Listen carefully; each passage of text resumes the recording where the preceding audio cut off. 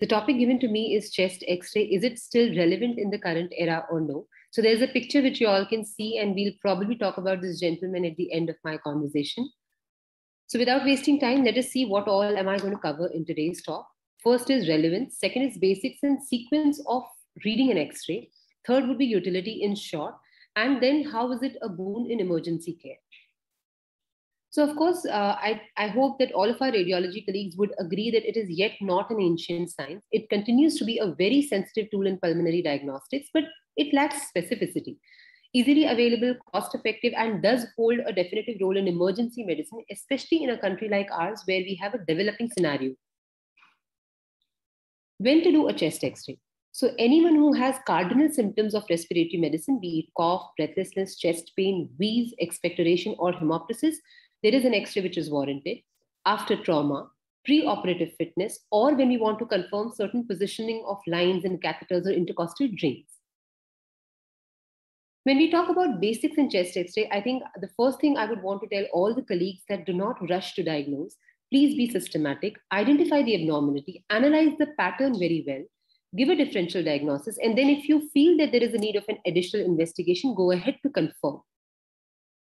So what do I mean by being systematic? I would want you all to follow a particular pattern. Anytime you see a chest X-ray, first try and identify, is it for the same person you are trying to help? Second is that we start with the area under a normal X-ray film. So you must have vertically the lower half of neck included and the upper half of abdomen. Transversely, it must cover the costophrenic angles on both the sides along with the soft tissue shadows. Coming to the views, so there are multiple views which we can take. The most common one which we use is a PA view, where we see the anterior structures commonly. Then there is AP view, which is done mostly in the ICUs or for children or for people who cannot hold breath or cannot be shifted down to the radiology departments, and for visualization of posteriorly placed spine. Lateral view definitely helps us to visualize the retrosternal and retrocardiac space, but rest of the views, they were used more when we did not have an HRCT now. Talking about the exposure, so before you jump to diagnosis, it's extremely important to understand that what are your basics which you visualize in the X-ray. So in the middle, I have put up a normal exposure where you should be able to see intervertebral disc spaces faintly enough. On the left side, you have an underexposed film where you can overdiagnose pulmonary edema or interstitial problems. On the extreme right, you can see an overexposed film where you have more of hyperlucency and you may misdiagnose a pneumothorax. So understand the exposure before you comment on the diagnosis. Talking about the positioning, so when we talk about a central X-ray film on the left side, you can see that there should be an equal distance from the central airway between the two medial end of the clavicle. When we see a rotated film, we should be extremely cautious to comment on any volume loss pathologies. So wherever you have the closeness on the side of the medial end of the clavicle, we say that it's a left anterior rotation in the current film. Normally, what we see is an inspiratory film, which is an ideal film to comment on a lung parenchyma.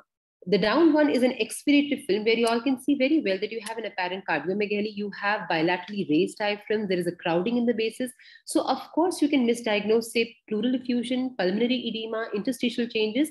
So you should be careful. Now, there are certain scenarios where we want an expiratory film, like a pneumothorax or a bulla in the air, a bulla in the lung, where after expiration, the area with the air gets enhanced pneumothorax. After you have taken care of all these preliminary steps, then we come to pathology. So either you read the chest X-ray from outside to inside or from inside to outside. So from outside, soft tissue shadows, bones, parenchyma, pleura, and then heart and mediastinum. Understanding the 15 minutes I have, I'm going to focus on these three things. And we start with soft tissues. So most of these things you can actually diagnose at a level of X-ray as well. So let's start one by one. You all can see the air in the subcutaneous tissue, also known as surgical emphysema, subcutaneous emphysema, very well visualized on the chest X-ray. Subcutaneous calcification, you can see these blotchy white patches which extend beyond the thoracic cavity into the soft tissue area as well. These are all the calcification typically used to be visualized with the asbestosis exposure. So now we see these X-ray less often. You can see the white cysticerci, the cysticercosis, where you can see the larva. Again, you can see the shadows not only inside the thoracic cavity, but also outside the soft tissue. nice white, well-defined pellets, the shredded pellets, which you can see. So if you see in the lateral film, you can very well see that it's not inside the thoracic cavity. They are predominantly into the subcutaneous tissue and classical for pellets. Here you can see on the right side, you do not have a breast shadow. So that's a case of mastectomy. And it can be an exam X-ray, and you cannot miss this on X-ray enough. You do not need a scan for this. However, when I say that we are going ahead with the next one, so here you can see a breast shadow, which is very well defined, unusual to a normal X-ray film, but you need a CT scan most of the times to confirm that you have an artificial silicone breast placed. Coming to the bony cage, so you have clavicle, ribs, scapula, and spine, which you can visualize. Rotation, fractures, erosions, lytic lesions, or rib destructions and notching. Usually on an X-ray level, the clavicles and the ribs are very well visualized. So here on the left side, you can see a fractured clavicle. On the right side, you can see these nice hyperlucent punched out lesions typical of multiple myeloma. On the left X-ray, you have a left-sided single unilateral cervical rib, which you can visualize. And on the right side, you can see bilateral cervical ribs. Again, you do not need a CT to confirm this. X-ray is enough. These are some post-operative X-rays. So left upper lobe lobectomy, you can see a very nicely cut rib, where on the left upper lobe, this is an X-ray of lobectomy. Visible on the right side, you have a thoracoplasty X-ray where you can see the compressed thoracic cavity on the upper zone. These X-rays are now getting obsolete because we have better surgical skills and better interventions to take care of the pathologies in the chest. Coming to lung parenchyma, so you have myriads of things which you can see in the parenchyma. We won't be able to go through all of them, but definitely, yes, anything you see in the parenchyma, try and talk about the nature of opacity, inhomogeneous, homogeneous opacities. We will be going quickly to the localization of the opacity more in this lecture. So as you can see from left to right, the blue area is the demarcated lobe I have tried to put up on the PA view and on the lateral view. So we need to understand that lateral X-ray films are extremely important when I want to localize my film, and we'll know why.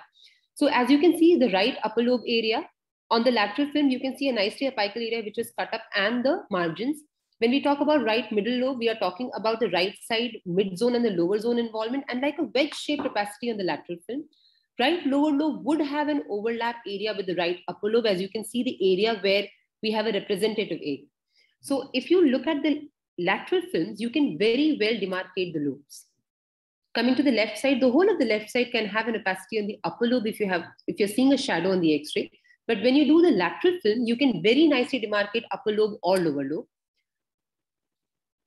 So when we want to localize anything on the chest X-ray level, we cannot forget this sign, which is Silhouetting, given by Felsen, where the objects who have two similar radiographic density and they touch each other, the margin or the edge between them disappears beautifully. Now coming to the X-ray on the left side down, you can see that the cardiac borders on the left side, they silhouette with the lingular lobe of lung, and on the right side, they silhouette with the right middle lobe. So you cannot appreciate the margin of cardiac borders on the left side. That's why this is a lingular pathology. Visible on the right side, you are seeing a lower zone shadow, which also has a cardiac border defined, so it becomes a left lower lobe pathology. These are some signs of collapse, which as a student, we all must know. So the direct signs of collapse, you have a displacement of interlobar fissure, the most reliable one. You have loss of aeration, you have vascular and the bronchial markings being crowded. All of the indirect signs of collapse are basically compensatory changes due to volume loss. Let's try and understand more. So this is an upper lobe pathology where on the left side, there is a consolidation, nicely homogeneous shadow with the fissure being prominent but not shifted. Whereas the moment we talk about a collapse, you have a fissure which is pulled up. You have crowded bronchovascular markings and you have loss of aeration. Similar thing you can see for the right middle lobe. I told you that there will be a silhouetting present. So you faintly can see the cardiac border on the right side. So that's a consolidation. Visible is when you talk about the collapse, you will have a loss of volume in that area and shifting. Coming to the left lower lobe, lower zone pathology, you are not seeing any silhouetting sign. The cardiac borders are prominent. This is a lower lobe consolidation. Now look at the collapse of lower lobe. So the outer boundary which you see is actually a cardiac border, and the inner boundary, this is the collapsed lung which has come inside.